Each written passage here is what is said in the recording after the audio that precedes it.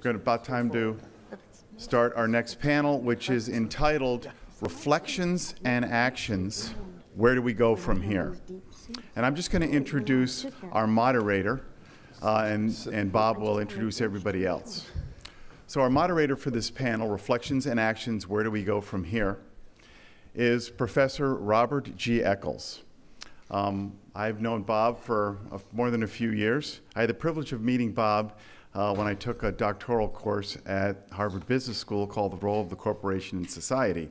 As an outgrowth of that, Bob and I wrote a few academic papers that have exciting titles like Implied Materiality and The Climate Custodians, or Materiality in Corporate Governance. I know this panel will be much more exciting than that, and Bob might even talk about something called The Statement. Bob is has a very long resume. Founding chairman of SASB.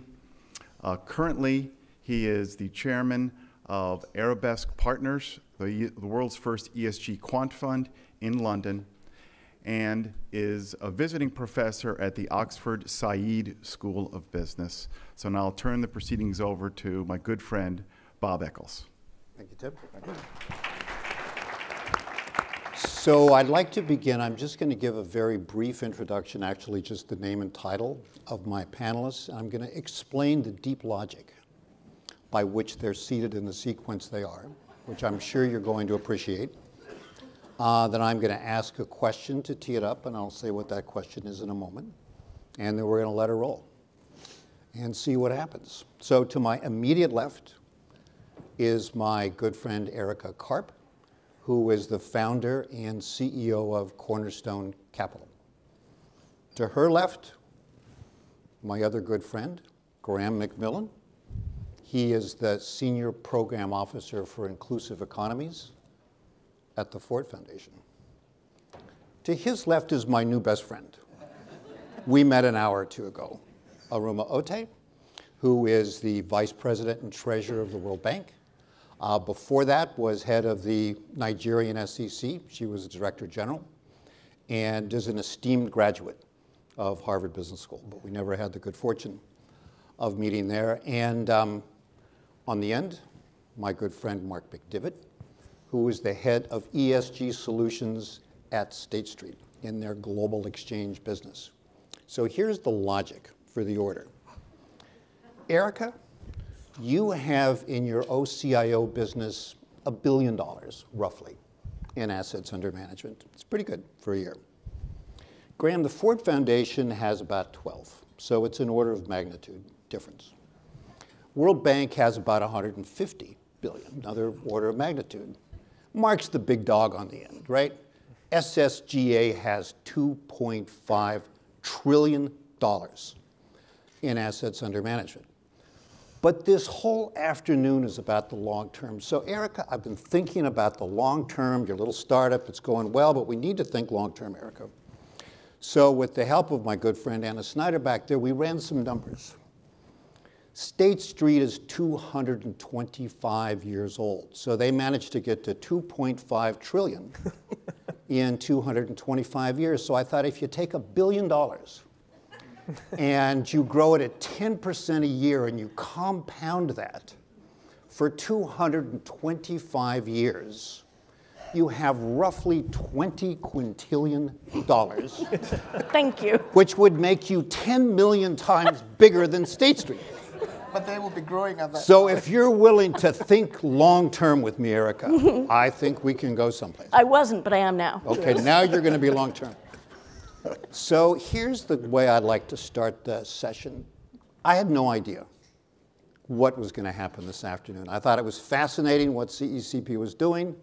All credit to Daryl and to Mark and to Tim. But we're going to have CEOs present long-term plans. I had no idea. So what I'd like to do is ask each of my panelists, kind of given what they do, their organizations, kind of what they expected coming in. I need to make one more comment about you, Erika, because if you look on the schedule, you'll see that Erika's name isn't listed. There's some no good named Curtis Ravenel who, had some excuse about illness, and it's the second time he's blowing me off. And I've told him, so it's okay, you can tell him. There was a little exchange between Erika and Mark Toulet about, gee, you know, my name isn't on it. You know, Mark said, gee, I'm sorry, it was a mistake. You were very gracious. Actually, it wasn't a mistake. They did it on purpose. Because you were from the sell side for so long, and Daryl made a big point that there was no sell side people in here. I didn't You're raise my lucky hand. to be here. So let's just kind of get that on the table right now. Now, but with that, what did you think was going to happen? I mean, you've seen presentations on the sell side for years. What did you think these long-term plans were going to look like?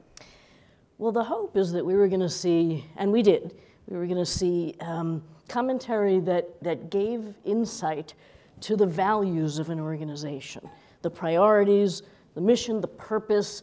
You know, Vince is particularly articulate, I think, in talking about the purpose of BD. And so I was thinking, okay, so we'll get a sense of priorities, and we'll get a sense, hopefully, of consistency, because this is as in my sell side hat or in my buy side hat.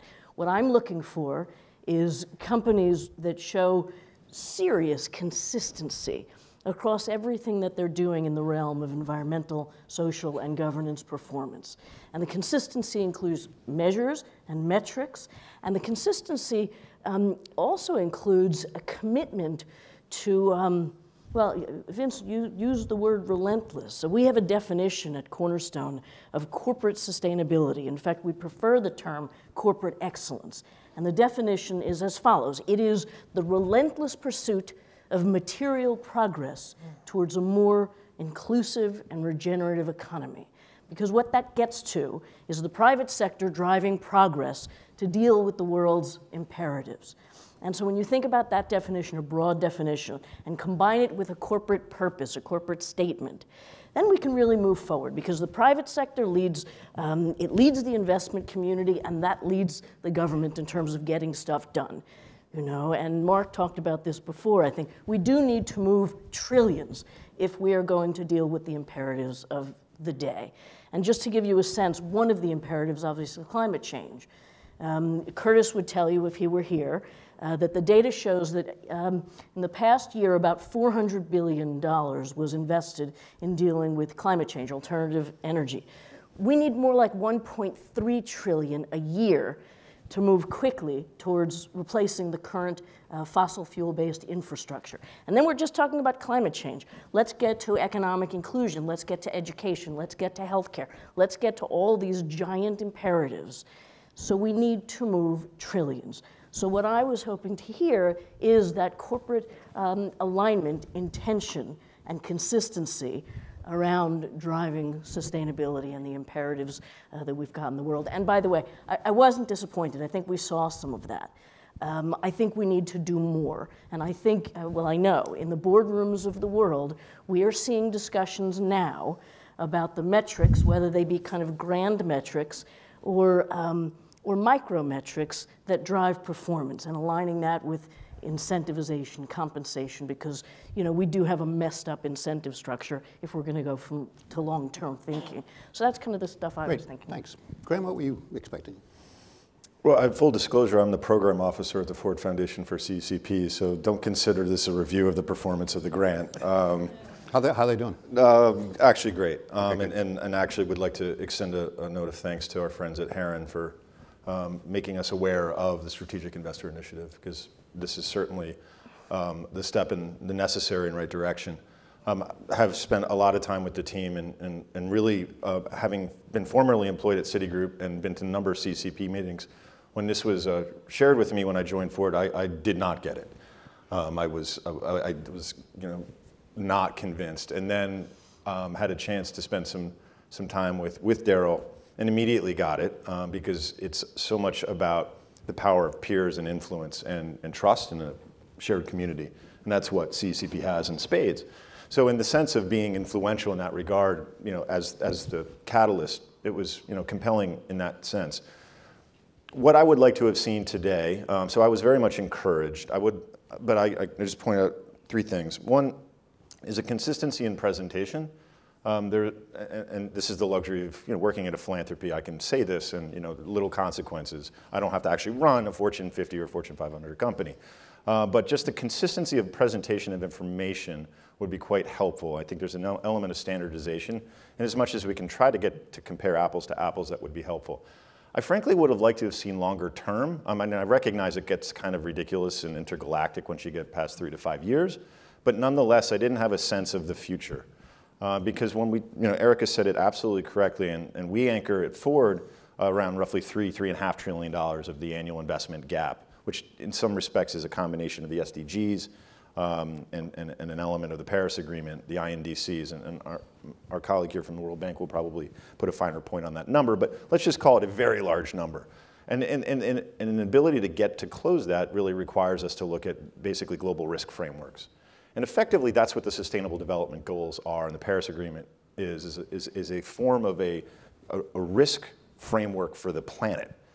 And as much as we put these sections up that say we're addressing that, I think the more that we actually talk about how the strategy and the tactics align very specifically to those frameworks, we'll go further. Because let's keep in mind, the 17 goals have, 180 below them.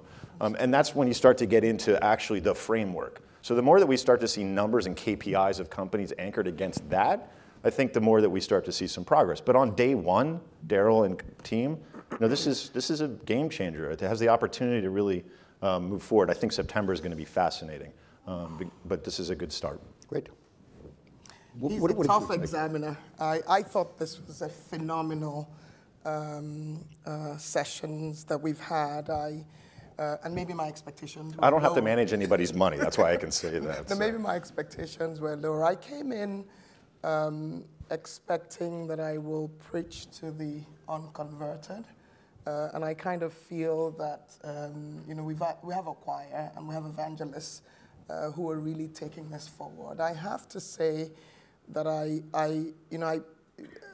it's our day job at the World Bank and the UN and any multilateral agency to think long-term, to think ESG.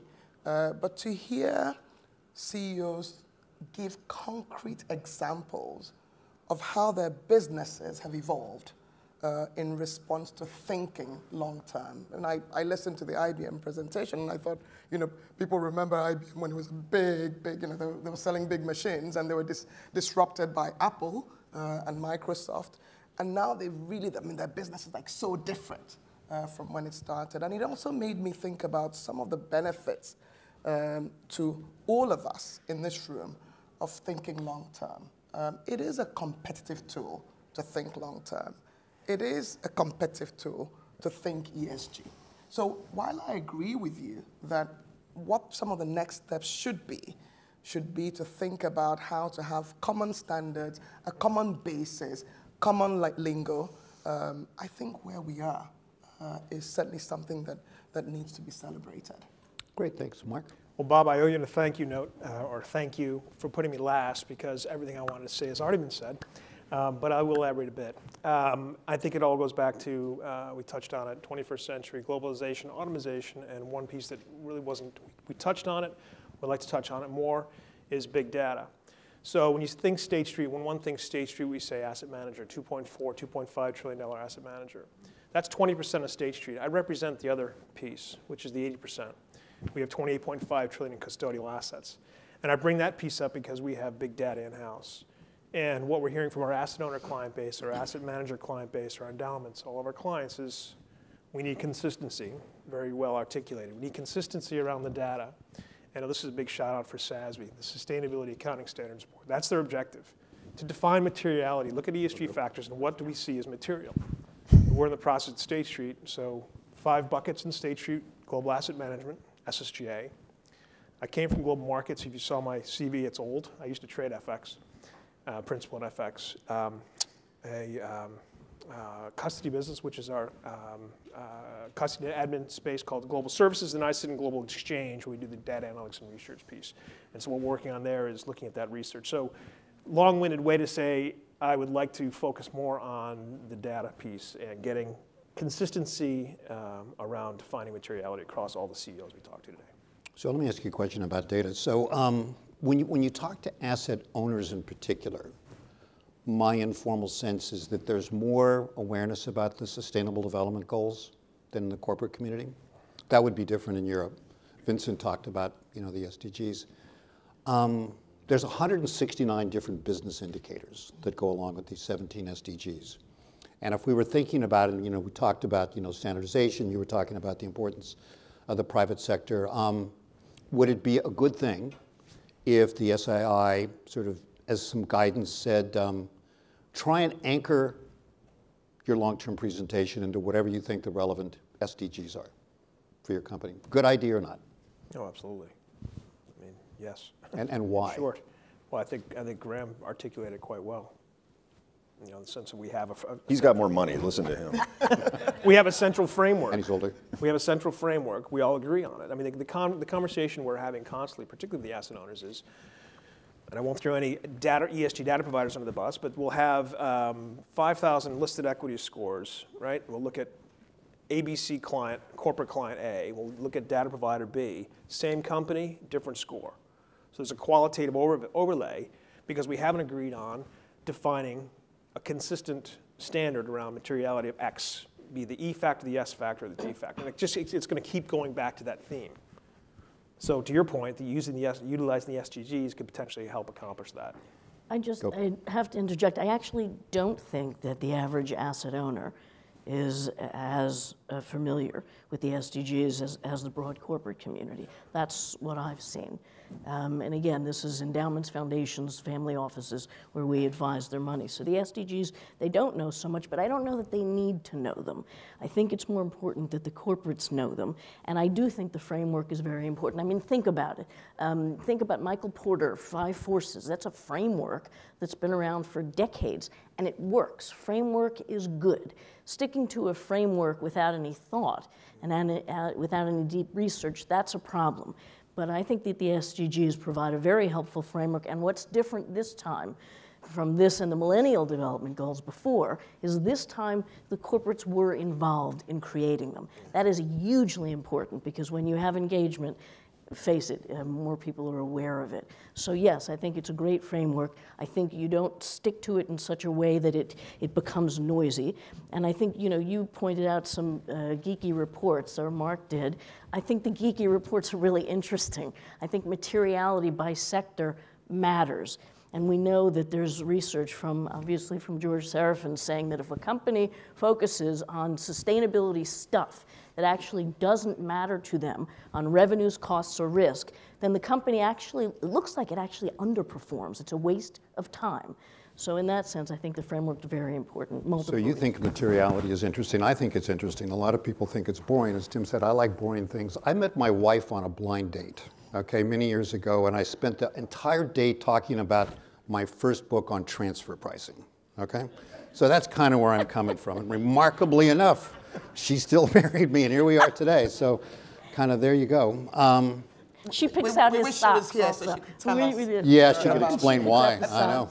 Bob, I do want to say that the other advantage of the SDGs is that it brings together the public sector, the private sector, and a coalition of governments. And that's number 17. And that's right, the public-private partnerships. Extremely critical. Right? I mean, I came that's where you guys come in. with the expectation that I will form partnerships that will enable us to do more. Because we don't think at the World Bank or amongst multilateral agencies that we could ever solve the problems of the world. Together, we do about $100 billion a year, the multilateral development banks. And as Erika mentioned, I mean, the needs are just huge. I mean, if you take infrastructure for emerging market countries, it's $1.5 trillion. So even if all we did was infrastructure, we wouldn't be able to do that. So partnerships are extremely critical. So one of the things, they're going to do this thing again in September, as Daryl mentioned, I think. What advice would you give to the CEOs that are going to be presenting? Well, the first one is what we both said, I mean, and everyone's echoed. We need to move towards more common standards. So the second, standards, frameworks. Because SASB's got its own, GRI's got its own. We've got the SDGs and as you mentioned, the 169 targets under. So having something that brings it all together, and maybe CECP can play that role in trying to help bring it all together, is one. The second, and in a bit of a reaction to what Erika said, is that there's so much research out there as to the value of long-term, the value of ESG. I read only the ones that say that it makes business sense, because most of them say that today. So being clear about what is that value that you get from thinking long-term and from thinking ESG. There's so much that's been put together. And I mean, many years ago, some of the research was a bit half-half. Today, I think there's more research that basically shows that if you do, if you focus on ESG, if you focus on long-term, you will do better. Not even just in the long term, but also in the short term. The other thing that I would ask, since it's around the UN General Assembly, because it's September, is maybe I can have a show of hands of those who are signed up to the PRI, whose organizations are signed up to the PRI. I think it's a fair number.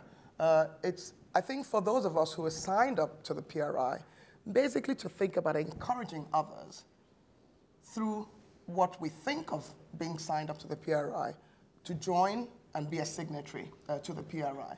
Because the momentum that's created around the UNGA and what's happened with the Global Compact and others, I think is a useful point of reference in terms of advocacy as well.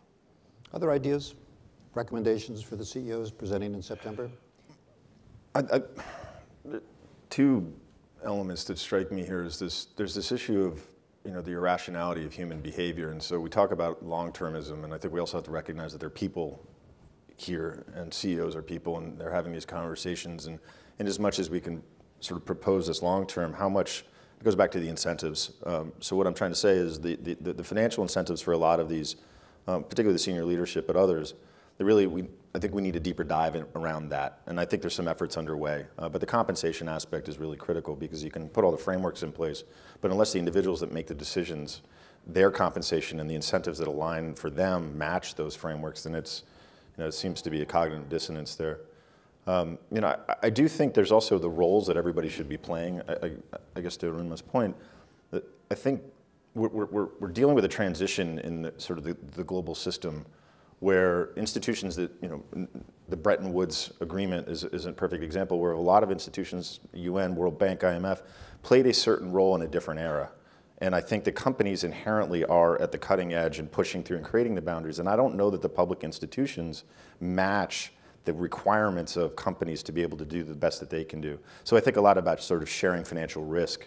A number of investors, multilaterals and the like can do a better job of helping these companies operate in this way by putting the capital in and structuring it in a way that really allows these companies to take more risk where they can't. So just a number of more specific ideas, Bob, to put on paper as opposed to sort of the intergalactic stuff, which I'm also really good at. Did you think these plans in general were long-term or not?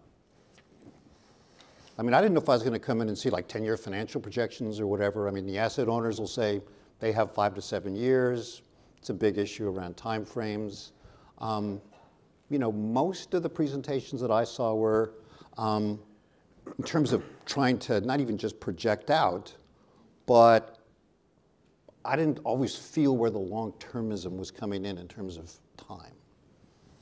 Am I just missing something? Yeah, I felt the long-termism was there in terms of business model. The long-termism as it relates to culture may not have been there as much as we would like to see. And there's one thing, when you think about the markets, global markets and the economy, we've had a problem where, the economic multiplier effect has stopped, right? We were stalled for a while. And even today, the US markets are probably discounting all good and nothing bad. So the bottom line is we've got to get the economy moving, and that means the private sector, right? Corporate economic multiplier effect. And so there's an issue of risk that you mentioned that stops economics from working because people kind of freeze up. And so aside from the fact that one thing I'd like to see from the CEOs is explicit examples, because we do need to understand the culture of the firm. So explicit anecdotes, because that actually helps restore trust in the institutions, in the systems. And there's one equation that I like to use. It's called the trust quotient. And the trust quotient is the product of credibility and intimacy divided by risk. And so CEOs need to be enormously credible. They need to show anecdotes and show the humanity, intimacy, and then they need to show us how they're going to bring risk down as best they can. And that'll help with trust. So I think those are the kind of things maybe we should see more of in September. Not to be confused with the trust barometer, because we know that that exists here. I do want to say that maybe something else is basically to showcase examples of how companies are thinking long term. And the prism that I was listening with to the presentations was that. So for example, I think it was the Citi CEO who talked about what they're doing in financial inclusion and how something that they started off as being a service that would be free to people who probably didn't have the means has become one of their fastest growing opportunities, and that everybody, and the uptake is everyone. And so helping skeptics start to think about, oh, maybe this is something that actually makes business sense, I think is also extremely important. He had mentioned that we need to play a better role, multilateral agencies, in providing support. Philanthropy too. No, but I want to say the area that I'm familiar with. We agree with you completely. In fact, Jim Kim, our president, has been very clear about the issue of mobilizing the private sector.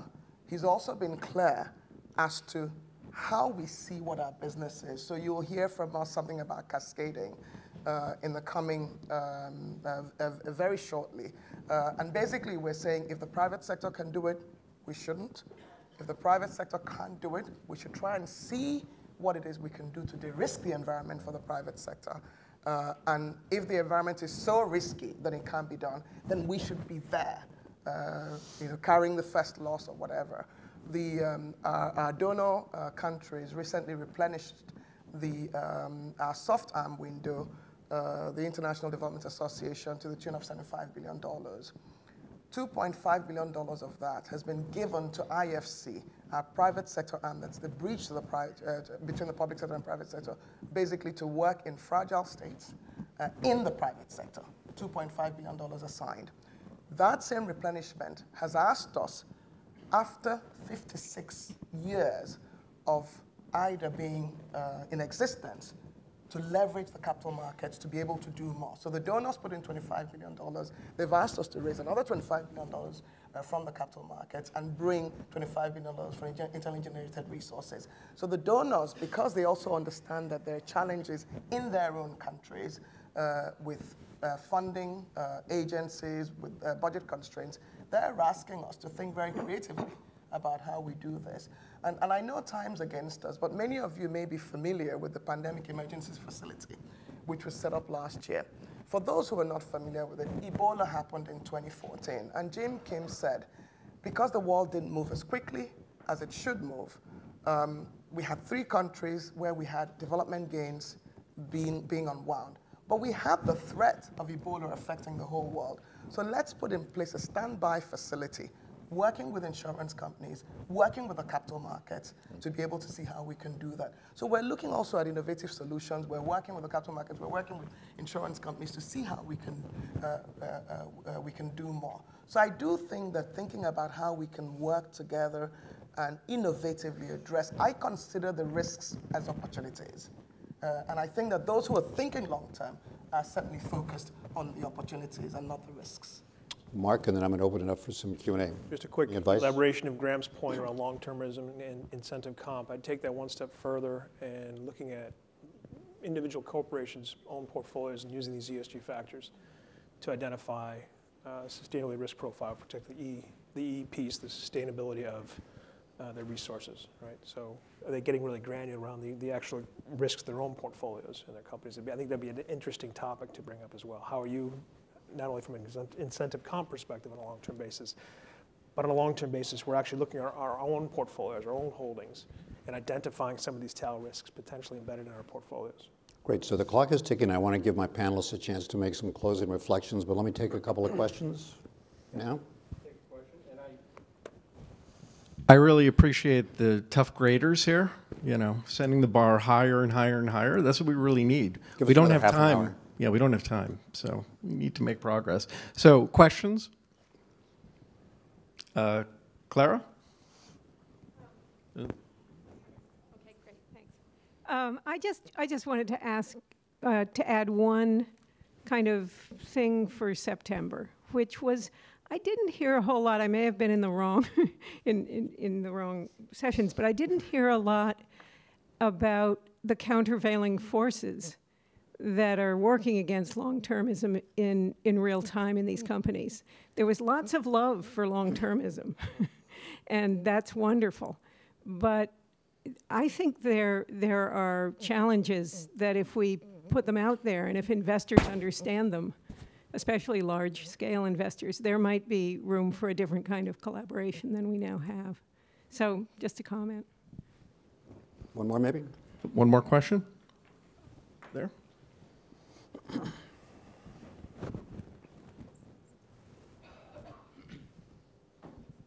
Richard Howitt from the International Integrated Reporting Council, and good to see Erika and Bob, two of our ambassadors on the panel.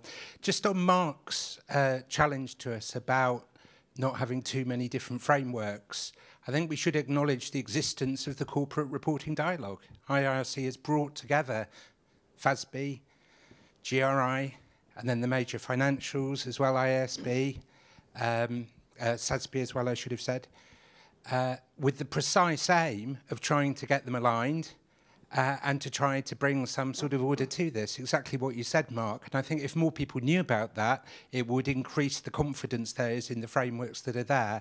And in particular, the earlier part of your debate about the Sustainable Development Goals, what each of these frameworks have done is to do a piece of work this year, 2017, on how the Sustainable Development Goals, the SDGs, are a common foundation for them all. And I think if there was more awareness of that, then that would inspire more confidence from some of the companies, including the ones in this room. But I would want to just finally say that we very much prize the relationship with CECP, and I think today's event has been fantastic. Great, so we're kind of getting towards the end. We've given advice to the CEOs, we've given advice to the Strategic Investor Initiative. We all own it too. Like real quick, each one of you, like what's your commitment? What are you going to do going forward? How can you help push the ball down the field? Well, I'm going to keep trying to convince everyone that whatever you want to call it, sustainable investing and values-based investing and double bottom line, triple bottom line, impact investing, ESG analytics, it's investing. It's just investing.